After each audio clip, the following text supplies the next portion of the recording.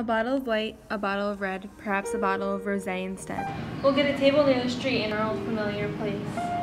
You and I, face to face. A bottle of red, a bottle of white, it all depends upon your appetite. I'll meet you anytime you want in our Italian restaurant. Things are okay with me these days. You lost touch long ago. Yeah, you lost weight, I did not know. You could ever look so nice after so much time.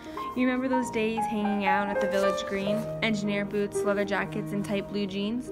Oh, you drop a dime in the box, play the song about New Orleans, cold beer, hot lights, my sweet romantic teenage nights. Brenda and Eddie with popular studies in the King and the Queen of the Park. Riding around with the car top down and the radio on. Nobody loves any kind. Or was more of a hit at the Parkway Diner. We never knew we could want more than that out of life. Surely Brenda and Eddie would always know how to survive.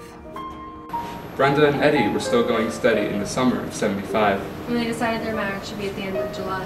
And everyone said they were crazy. Brenda, you know that you're much too lazy. And Eddie could never afford to live that kind of life. Well, they got an apartment with deep pile carpet and a couple of paintings from Sears. A big water bed that they bought with the bread they had saved for a couple of years. They started to fight when the money got tight and they just didn't count on the tears. Yeah, rock and roll. Well, they lived for a while in a very nice style. But it's always the same in the end. They got a divorce as a matter of course. They parted the closest of friends. And the King and the Queen went back to the Grange, and now you can never go back there. Brenda and Eddie had it all ready by the summer of '75. From the high to the low to the end of the show for the rest of their lives. They couldn't go back to the Greasers. The best they could do is pick up the pieces. We always knew they would both find a way to get by.